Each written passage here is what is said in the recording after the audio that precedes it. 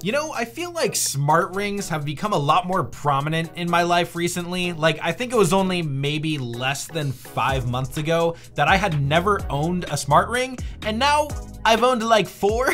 And today is no exception because right here is the RingConn Gen2. Now first, I wanted to thank RingConn for actually sponsoring this video, and so because of that, this is not gonna be like a fully opinionated review, but more of a product showcase. So let's see what this thing is all about. Now I actually had the opportunity to test out RingConn's first generation smart ring, and this one already had a lot going for it. Like, not only was the smart ring less expensive than many of its competitors, but it also didn't have a subscription fee. And it's actually the first smart ring that I've ever used that comes with a charging case. But now we have their Gen 2 smart ring, which is not only thinner and lighter with better battery life, but now this is actually the first ever smart ring that has sleep apnea monitoring. But let's step back a little bit and go over what this ring can actually do. So like most smart rings, this is essentially a health and fitness tracker. So if we look at the app here, we can see we have different metrics from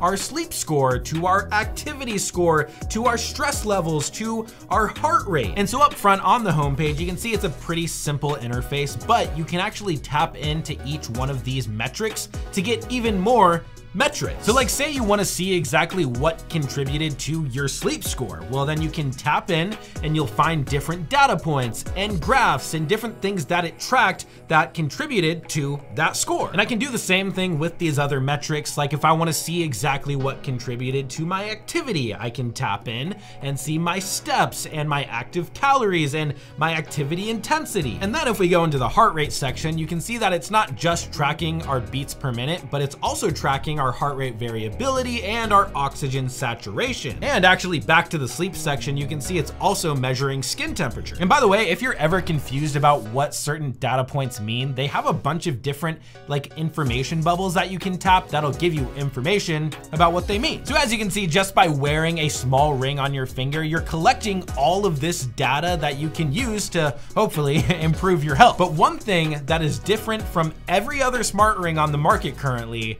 is the sleep apnea monitoring. Now, most of the metrics with this ring are measured automatically throughout your whole day, but this sleep apnea monitoring is actually a manual one. So essentially what you do when you decide that you want to monitor for sleep apnea is when you go to bed, you activate it and then leave the app on. You can turn off your phone screen, but just make sure you leave the app open. And then throughout the night, it's gonna detect what they call sleep apnea events. I'm not gonna lie, I don't know exactly what that means. I'm just a guy who likes tech. And based on how many of these events occur during the night, it can determine whether you have no sleep apnea, mild, moderate, or severe sleep apnea. Now, based on internal testing, RingConn is claiming that this is over 90% accurate for sleep apnea monitoring, and they're currently seeking FDA approval for it. So I guess keep a lookout, and I'm sure RingConn will make some sort of announcement if they're able to get that full FDA approval. Now, I did actually try to test if I have sleep apnea, and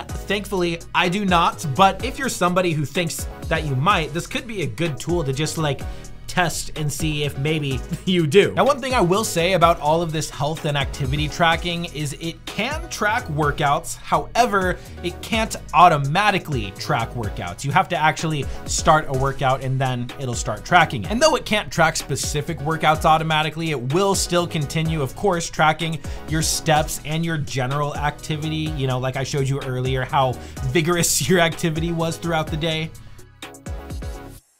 Now, moving on to the actual hardware of this ring, this actually has some pretty significant advantages to some other smart rings on the market. So first of all, RingConn actually told me that this is the thinnest and lightest smart ring on the market. So at its thinnest point, it is 2 millimeters, and depending on the size that you get, this weighs 2 to 3 grams. This ring is also IP68 water and dust resistance, along with having 100 ATM certification, meaning that it can go up to 100 meters underwater. I don't know if I would ever go 100 meters underwater, but this could. Another really big thing with this ring is battery life. So actually, their previous generation ring had up to 7 days of battery life, which is good, but this one can actually get up to 12 days of battery life. Now, RingConn is saying that it's 10 to 12 days depending on the ring size that you get, but I have a size 11, which I believe is in the 11-day battery range according to them. But I mean, I've been using for the Ring for nearly 5.5 days, wearing it 24/7,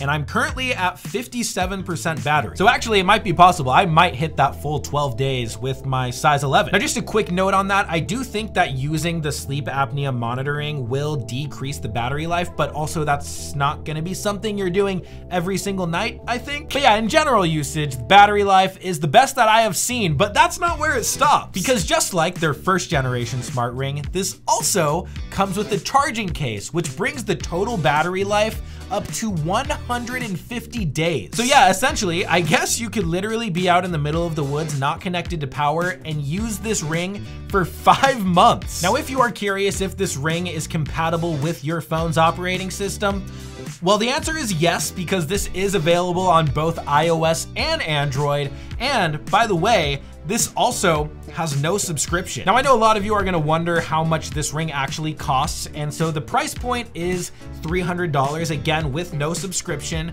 and that price point is either lower than a lot of the competitors or the same price as some of the competitors, but again, with no subscription. But anyways, huge thanks again to RingConn for sponsoring this video, and if you guys wanna check out this ring for yourself, I will go ahead and put a link in the description. But thank you guys so much for watching, and we'll see you in the next one.